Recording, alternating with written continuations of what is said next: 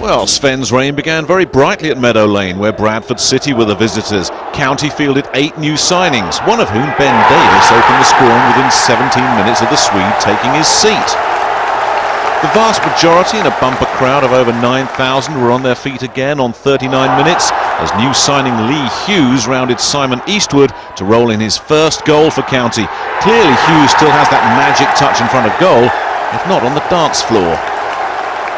His second followed soon after, and it owed much to the quality of fellow debutant Craig Westcar, whose teasing cross was bundled home by the veteran frontman shortly before the break.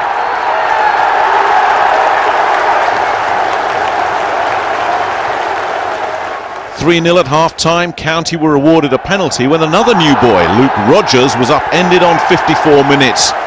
Hughes grabbed the ball and sent Eastwood the wrong way to complete his hat-trick. There was another shout for a penalty in the ensuing celebration.